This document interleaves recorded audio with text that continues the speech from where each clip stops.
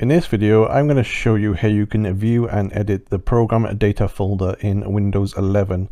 This folder is hidden by default, so you won't be able to find it.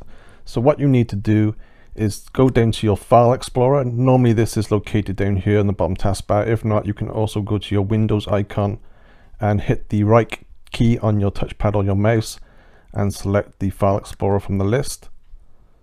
So you want to focus on the left hand side menu, so you want to look for your hard drive. Normally this is called the C drive. I have two hard drives, but the C drive is the main drive. So click on that, and normally the program data folder would be listed here, but of course it's hidden. So what you need to do is click on the three dots, then select options.